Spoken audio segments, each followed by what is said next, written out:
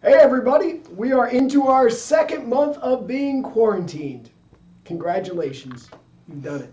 Well, you may not have noticed this because you've been stuck inside, but it's spring, and with spring comes all kinds of different beautiful things. But unfortunately, as we well know, not everything that is beautiful is good. So I got a couple examples for you this morning of things that may be beautiful, but might also be a little bit dangerous. The first one is this: the Venus flytrap. Now, I believe it or not, I had a Venus flytrap as a kid. I saw cartoons, and it was awesome because they would jump up and just grab things out of the air. And believe it or not, Venus flytraps in real life don't do that. I had to like manually feed my Venus flytrap flies. It was not nearly as fun as you thought it would be. So, but these beautiful plants will actually eat insects that come in, and while they are very beautiful, they're also very dangerous. The next one, the Pied Piper. Maybe you remember this story from your youth. This guy who comes and plays beautiful music, and the kids just walked away with him. And again, like for those of you who have kids in quarantine right now, you're kind of like, man, what's this guy's deal? Who wants to do that? But the Pied Piper played beautiful music, but it ended up being very dangerous to the people who listened to it. Next, we have quicksand. Now, apparently, quicksand in real life doesn't work like it does on movies. You know, like you just get sucked down pretty quick. Quicksand is actually takes a long time for you to get sucked in, but it is very difficult to get out and can be very dangerous. The anglerfish, which lives deep in the darkest parts of the ocean, has a glowing antenna that sucks smaller fish in. They are attracted to the light, and then the monstrous jaws of the anglerfish chomp down their small little prey. And then we have Hansel and Gretel. Now, Hansel and Gretel aren't dangerous, but if you remember in the story, they were drawn to the witch's house, which was made entirely of candy. Now, if I'm being honest, I don't think I would fall for this ruse. Now, if she had built her house out of French fries and buffalo wings, yeah, I think she probably would have gotten me. But Hansel and Gretel were tricked into a dangerous situation by something that was very beautiful. Well, Jesus also tells us in the Bible that there were people who looked beautiful on the outside, but inside were very dangerous. While the religious leaders of Israel may have looked to the Jewish people as models of a right relationship with God, the reality was that they were dangerous to those who followed them. Well, we're going to jump back into Matthew chapter 23, but before we do, I just want to remind you we are in the final week of Jesus' ministry here on earth before he goes to the cross. It is Wednesday of this week, and Jesus is at the temple, a temple that he had cleared and had repurposed for ministry. A temple that was filled with things being sold was now being filled with healing and teaching. The religious leaders were not pleased at the change in the temple, so they came trying to find a way to trap Jesus in his words. They asked him questions about taxation, the resurrection, about how the commandments should be read. And Jesus, one by one, answered their questions. And then Jesus follows with a question of his own about who the genuine Messiah is. And here at the temple, surrounded by the religious leaders, by his disciples, by all the people who were listening, Jesus launches into his final public sermon as he talks about the hypocrisy of the scribes and Pharisees. So if you have your Bible, we're going to be in Matthew chapter 23. We had Easter last week, but we're back. We're going to look at the second part of what Jesus had to say in this sermon. But we're going to look at Matthew chapter 23, verses 13 to 36 today. Here's what God's word says. Woe to you, teachers of the law and Pharisees, you hypocrites! You shut the door of the kingdom of heaven in people's faces. You yourselves do not enter, nor will you let those enter who are trying to. Woe to you, teachers of the law and Pharisees, you hypocrites! You travel over land and sea to win a single convert, and when you succeed, you've made them twice as much a son of hell as you are. Woe to you, blind guides! You say if anyone swears by the temple, it means nothing. But anyone who swears by the gold of the temple is bound by that oath. You blind fools! Which is greater, the gold or the temple that makes the gold sacred. You also say, if anyone swears by the altar, it means nothing. But anyone who swears by the gift on the altar is bound by that oath. You blind men, which is greater, the gift or the altar that makes the gift sacred? Therefore, anyone who swears by the altar swears by it and everything on it. And anyone who swears by the temple swears by it and by the one who dwells in it. And anyone who swears by heaven swears by God's throne and by the one who sits on it. Woe to you, teachers of the law and Pharisees, you hypocrites! You give a tenth of your spices, mint, dill, cumin, but you have neglected the more important matters of the law: justice, mercy, and faithfulness. You should have practiced the latter without neglecting the former. You blind guides, you strain out a gnat, but swallow a camel. Woe to you, teachers of the law and Pharisees, you hypocrites! You clean the outside of the cup and dish, but the inside is full of greed and self-indulgence. Blind Pharisee, first clean the inside of the cup and dish, and the outside will be clean also. Woe to you, teachers of the law and Pharisees, you hypocrites! You're like whitewashed tombs, which look beautiful on the outside, but on the inside are full of the bones of the dead and everything unclean. In the same way, on the outside you appear to people as righteous, but on the inside you are full of hypocrisy and wickedness. Woe to you, teachers of the law and Pharisees, you hypocrites! You build tombs for the prophets and decorate the graves of the righteous. And you say, if we had lived in the days of our ancestors, we would not have taken part with them in the shedding of the blood of the prophets. So you testify against yourselves that you are the descendants of those who murdered the prophets. Go ahead then and complete what your ancestors started. You snakes, you brood of vipers, how will you escape being condemned to hell? Therefore, I'm sending you prophets and sages and teachers. Some of them you will kill and crucify. Others you will flog in your synagogues and pursue from town to town. And so, upon you will come all the righteous blood that has been shed on the earth, from the blood of righteous Abel to the blood of Zechariah, son of Berechiah, whom you murdered between the temple and the altar. Truly I tell you, all this will come on this generation. Let's pray. Heavenly Father, Lord, as we consider these powerful words, Lord, I pray that you would give us wisdom that comes through your Holy Spirit, that we would hear, understand, and obey. Lord, we thank you for who you are. We thank you for your love, but we also thank you for your honesty and truth. Help us to learn from that. In Jesus' name we pray. Amen. 2 weeks ago, we looked at the first 3 of the 7 woes that are found here in Matthew chapter 23. Woe number 1, Jesus talked about the Pharisees as false teachers. The second woe had to do with the Pharisees as false witnesses. And the third woe was about them not meaning what they said. And what was interesting as Jesus preaches this very public sermon is that Jesus doesn't do this with joy, but with great sadness. He has passed his final judgment on a group of people who should be leading Israel into a right relationship with God, but instead they are leading them far away from where God wants them to be. Well, we're gonna wrap up our study of these 7 woes by looking at woes 4 through 7 today. Woe number 4 we find in verses 23 and 24. The scribes and Pharisees were focusing on the wrong thing. Look at these verses with me again.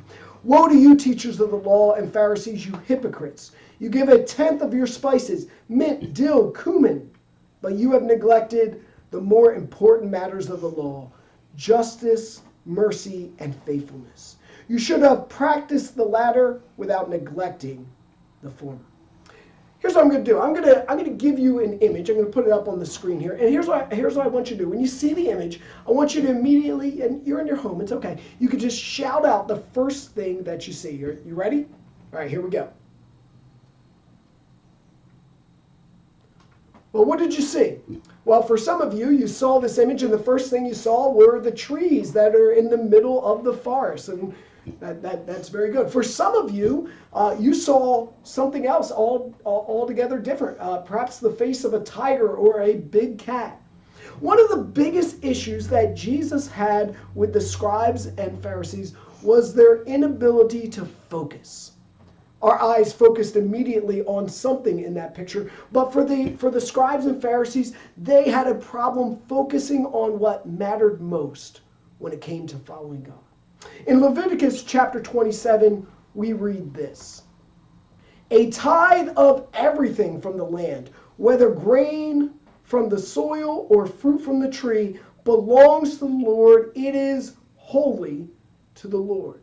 In the Mosaic law, people were commanded to give a tithe, or 10% of their finances and of what they grew, to the Lord. And for the religious leaders, they took this command incredibly seriously. Not only did they give 10% of the money that they made, but also of what they grew as well. And not just what was in the field, but also the things that they grew in their own home. Now here I have a peppermint plant.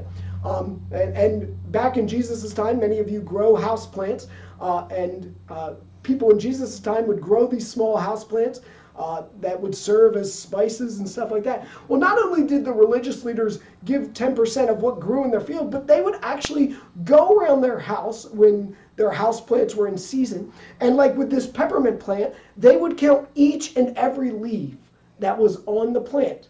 And then, when it came time to tithe, they would pick one out of every 10 leaves and tithe that tiny little leaf, or if for some of these plants, the seeds that were in them, to the Lord as a way of making sure that they gave exactly 10%. Now, Jesus' issue here isn't what they did, it was actually what they neglected. While they were incredibly meticulous with things like houseplants, they missed some very big things that God said were even more important. Listen to what he says here. He says, "But you have neglected the more important matters of the law: justice, mercy, and faithfulness." So while the religious leaders were picking leaves and seeds, there was a lack of justice going on in Israel. People were not receiving mercy when it was needed, and there was a lack of faithfulness. God says, listen, that's fine that you're picking leaves and counting seeds, but these things matter even more. A few weeks ago, we talked about how the Pharisees would often argue with one another because they believed that different commands were weightier or meant more than others. Here, Jesus uses their own terminology against them when he says, "You have neglected the more important," and some translations have "the weightier things in the law." Jesus says, listen, caring for others is more important than leaves and seeds. Bringing justice to the people is more valuable in the eyes of God. Should they have known this? Well, in Micah, in the Old Testament, chapter 6, verse 8, we read this: "He has shown you, O mortal, what is good, and what does the Lord require of you? To act justly, to love mercy, and to walk humbly with your God."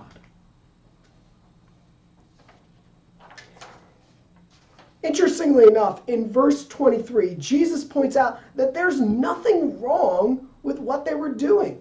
The fact that they were counting leaves and being meticulous in their giving to God is fine. It's a perfectly good thing. If they wanted to count seeds and leaves out of their love for God, by all means do it, but not while they're neglecting the other things that God had asked them to do.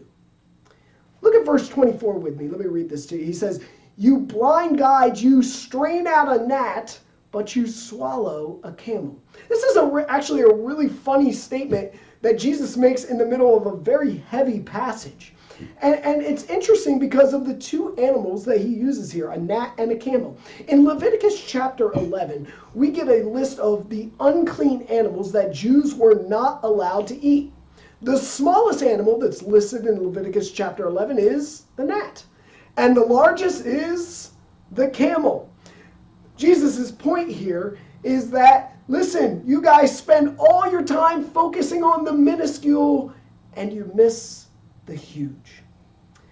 The Pharisees, believe it or not, even took this to an extreme. While the Pharisees would drink wine, they would oftentimes drink their wine with clenched teeth so as not to inadvertently swallow a gnat and make themselves unclean. So I'm going to try this for you guys. I got my cup of water here. I'm going to try to drink with clenched teeth. Here we go. That's a huge mess. Anyway, I'm sure they were much better at it than I am. But again, the point of it is this. Jesus is again saying that they're focused on the wrong things. They put so much effort into the tiny things that they leave these large areas that God cares deeply about undone. Well, the question is, do we do this today?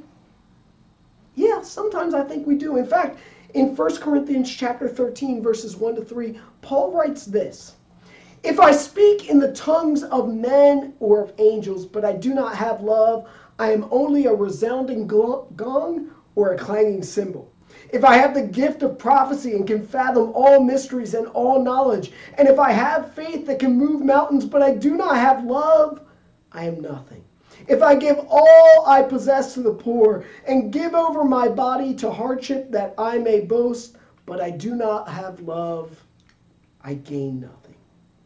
Paul's point here is exactly the same that Jesus is making to the Pharisees. We can do many things, but if we do not have a right relationship with God, if we don't have love for the things that God loves, all our stuff means very little. Well, Jesus doesn't stop there when it comes to the hypocrisy of the scribes and Pharisees. Woe number 5 and 6 focuses on the inside, and Jesus telling them that the inside matters most.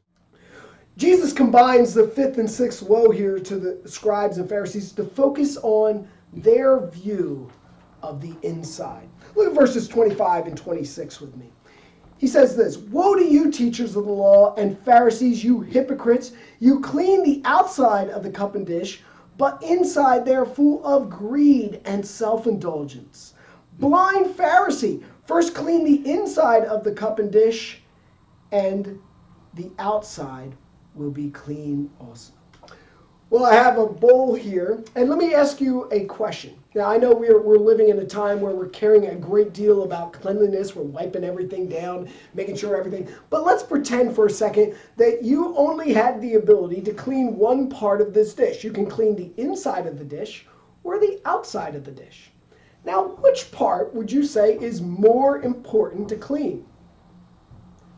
I'm hoping you said the inside. Why? Why is the inside more important to clean than the outside? Because the inside is where the food goes, right? So if I'm having a bowl of cereal, I think I'd rather have the inside clean than the outside. If I'm having soup or something else, I don't want my food sitting on a bunch of uncleanliness. And this is the point that Jesus makes with the religious leaders here. Jesus cares about us being clean from the inside out. Should the Pharisees have known this? Yeah, they were experts in the Old Testament. And look at what this says in 1 Samuel 16:7. "But the Lord said to Samuel, 'Do not consider his appearance or his height, for I have rejected him.' The Lord does not look at the things that people look at. People look at outward appearance, but the Lord looks at the heart." God is talking about David here, and David was known as a man after God's own heart. And it wasn't because of David's physical appearance, it wasn't because of the great works that he did, but it was because of his passion and genuine love for the Lord. The Pharisees spent nearly all their time on the external when they should have spent time knowing and loving God deeply. Jesus says this in Matthew chapter 5, verse 8, "Blessed are the pure in heart, for they will see God." The religious leaders want to know and see God, right? And God says, and Jesus himself says here, the ones who see God are the ones that have a pure heart. Again, it is about the inside. Well, Jesus continues to build on this idea in his next woe. Look at verses 27 and 28. Woe to you, teachers of the law and Pharisees, you hypocrites! You're like whitewashed tombs, which look beautiful on the outside, but on the inside are full of bones of the dead and everything unclean. In the same way, on the outside you appear to people as righteous, but on the inside you are full of hypocrisy and wickedness.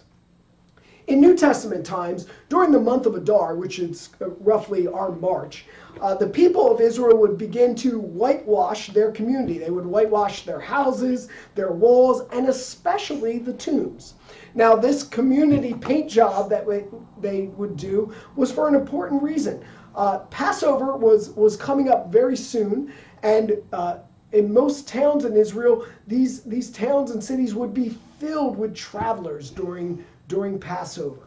And it was also very important, and especially important, that the tombs be well marked. So one of the things that the people would do, besides the houses and the walls, is they would paint and mark out the tombs. Because unlike us, we usually have cemeteries where all of our dead are. In Israel, the tombs of loved ones who were passed away were pretty much everywhere. And as travelers were coming into the city, if they were to place their hand on a tomb, they would become ceremonially unclean. Now, this would be a great tragedy. Here are these people that are coming to celebrate the Passover, and because they accidentally touched an unclean tomb, they would be unable to take part in the Passover. Now, think about this. Has anything actually changed with the tomb because they've put paint on it? No, of course not. And Jesus' point here is that even though the tomb had been freshly cleaned, and had anything actually changed with the tomb itself? No. It was still filled with the remains of dead people. The same was true with the scribes and Pharisees. On the outside, everything looked all right. But inside, they were still filled with all kinds of uncleanliness. They had their robes, they had their beards, they had their phylacteries, and they made themselves look great. But Jesus said, inside, you're full of all kinds of uncleanliness. Well, I don't know about you guys, but last week was Easter, and we did have a family Easter egg hunt, and I got a couple eggs left over, so I thought I would open them with you. We love doing Easter eggs because you never know what you're going to find inside. So let's open a couple of these. Let's see what we got. First one, ooh, this one's jingling. All right, we got some money. That's right. Woo, we got some quarters. So we're doing all right. That's great. Let's see what else we got. Ooh, this one's pretty. Oh, Snickers bar! Yay! I'll eat this later, but awesome. Sometimes you get candy, sometimes you get money. Ooh, what's in here? Oh, it's really old broccoli. It's not nice when something that is beautiful on the outside is filled with something so disgusting and rancid on the inside, which was Jesus' point. These people knew that God cared about the inside. They also believed that this life was not the end. The Pharisees, unlike the Sadducees and others, believed that there was a resurrection to come. In other words, this life that they were living, they knew that it wasn't the end. Yet they spent the vast majority of their time focused on the outward and not nearly enough focusing on the eternal. Paul puts it this way in 2 Corinthians chapter 4, verses 16 to 18. Therefore we do not lose heart, though outwardly we're wasting away. Yet inwardly we are being renewed day by day. For our light and momentary troubles are achieving for us an eternal glory that far outweighs them all. So we fix our eyes not on what is seen, but what is unseen. Since what is temporary, but what is unseen is eternal. Paul says, listen, focus not on things that are passing away, but on things that last forever. Our relationship with Christ, our heart for the people that God loves, are eternal things. The external, it comes and goes. The internal lasts forever. The final woe that Jesus deals with here is found in verses 29 to 36, and it was the religious leaders' superiority to others.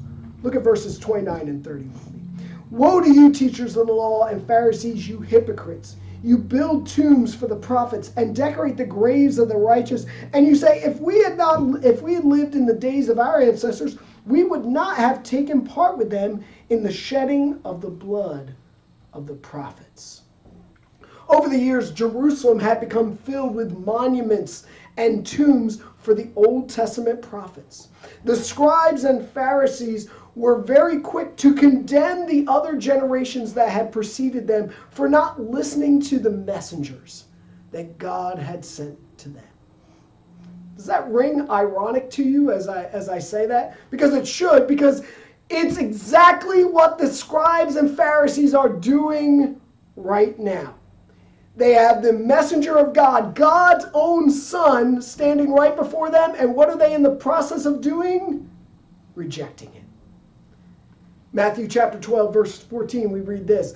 But the Pharisees went out and plotted how they might kill Jesus. They are literally doing the very thing that they condemned the previous generations of doing. We see this happen all the time in our own world. I constantly hear people who are appalled by things that have happened in the past. If I had lived back then, I would have never let that happen. But the reality is, there's sin in every generation. There are injustice in every generation. And while we don't stand for that, and while we try and fix what it is, the reality is we have all sinned and fallen short of the glory of God. Have people in previous generations made mistakes? Absolutely. Are people in future generations going to make mistakes? Absolutely. Are people living right now making mistakes? Oh yeah. So where does this attitude of superiority come from? When we see ourselves as better, smarter, and more important than others? Well, it doesn't come from God. How does God tell us that to view others? Well, Philippians 2, verses 3 to 5 say this. Do nothing out of selfish ambition or vain conceit. Rather, in humility, value others above yourself, not looking to your own interests, but each of you to the interests of others. In your relationships with one another, have the same mindset as Jesus Christ. God hasn't called us to look down on others, but to see them as more valuable and more important than ourselves.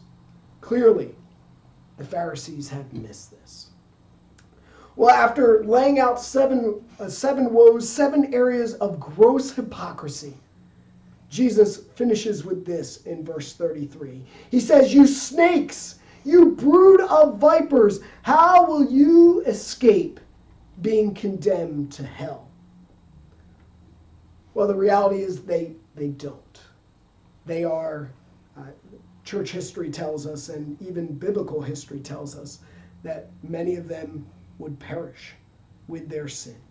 Interestingly enough, he calls them snakes, which I think we can understand. He calls them a brood or a group of vipers. We're not quite as familiar with vipers, but vipers were very common and very dangerous in Israel. These small brown snakes were highly poisonous and would often lie very still on the ground. So when someone went out to gather sticks or sent one of their children out to gather sticks for a fire, oftentimes these vipers would lay on the ground very still. And when they go to pick them up, they would get a powerful and deadly strike. Jesus said the scribes and the Pharisees were like these deadly animals. They were not going to escape judgment. And sadly, they were going to draw many towards it who followed them. Well, the question I want to ask you is the same one I asked you 2 weeks ago. After 2 weeks of looking at how the scribes and Pharisees failed, the question that remains for us is, are we a Pharisee or are we a follower of Jesus? Look at verses 37 to 39 with me. Jesus wraps up this chapter by saying, Jerusalem, Jerusalem, you who kill the prophets and stone those who sent you, how often I've longed to gather your children together as a hen gathers her chicks under her wing. And you were not willing.